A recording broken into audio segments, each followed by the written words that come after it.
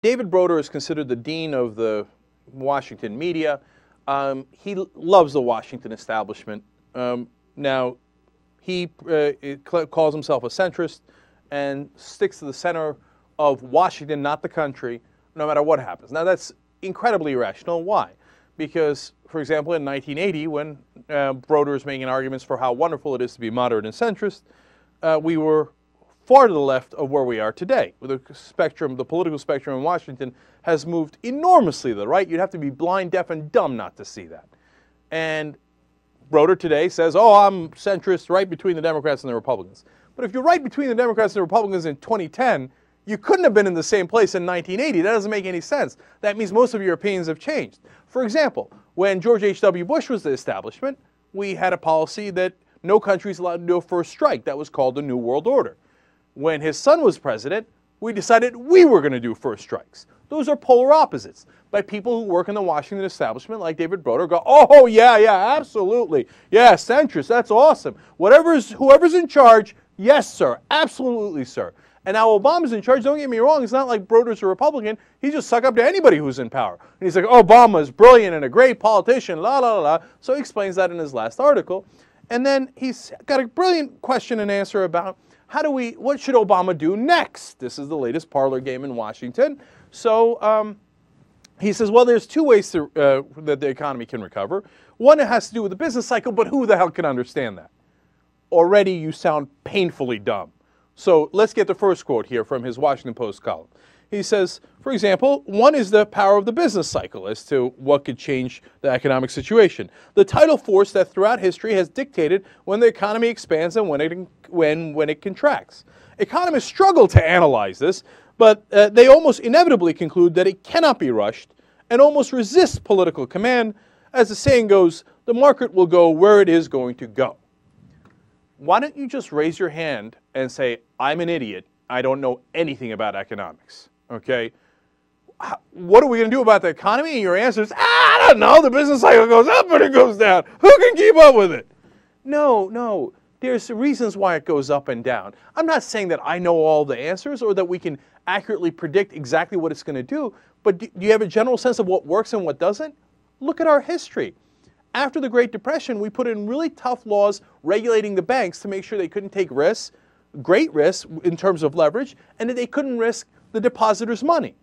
For 50 years, we had a stable banking system. Then we removed those safeguards, and it went to hell. A savings and loans crisis, and then as we removed more and more regulations, with the debacle that happened in 2007 and 2008. But David Broder goes, oh, who could tell about the business cycle?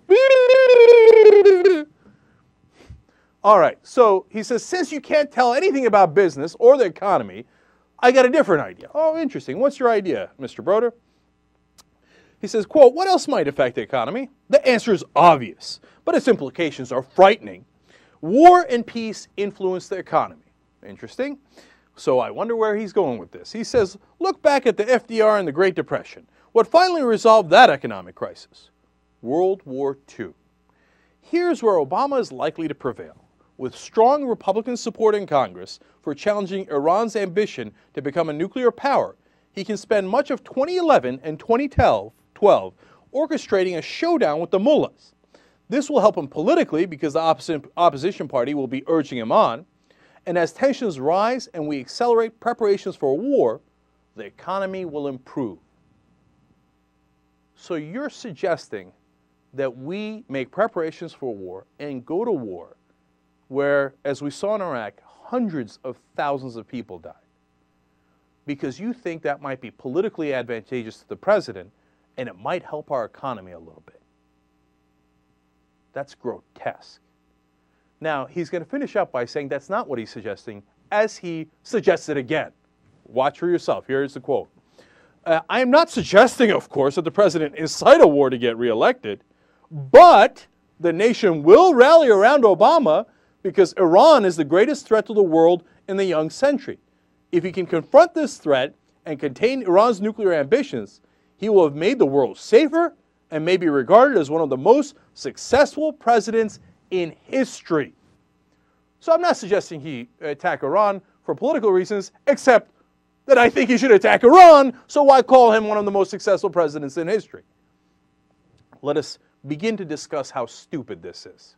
Okay, number one, you know why the economy is stimulated at all, if it is, under a war? Because you have a lot of government spending. That spending is to build weapons, use those weapons, build up an army, etc. Dean Baker says, hey, perhaps you could do government spending, but not use it towards war. Maybe you could use it to build roads or highways or bridges to do infrastructure. But if you suggest that to David Broder, he goes, oh, liberal spending. Conservative spending on starting wars is perfectly okay. Liberal spending on the American people to create jobs here, no, no, no, we can't have it. That's not centrist. Okay, point number two. Well, you know what?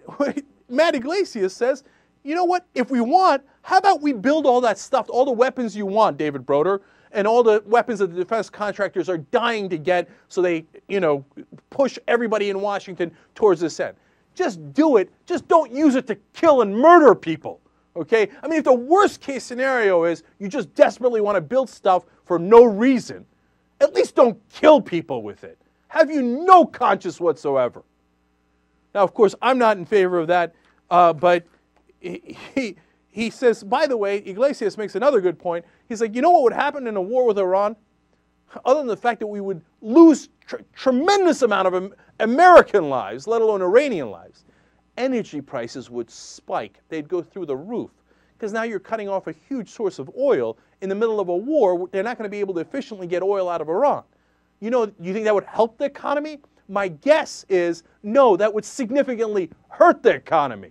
But David Broder apparently knows nothing about economics, so he can't get that through his thick skull. I don't know anything about economics, but my idea is, let's go kill Iranians.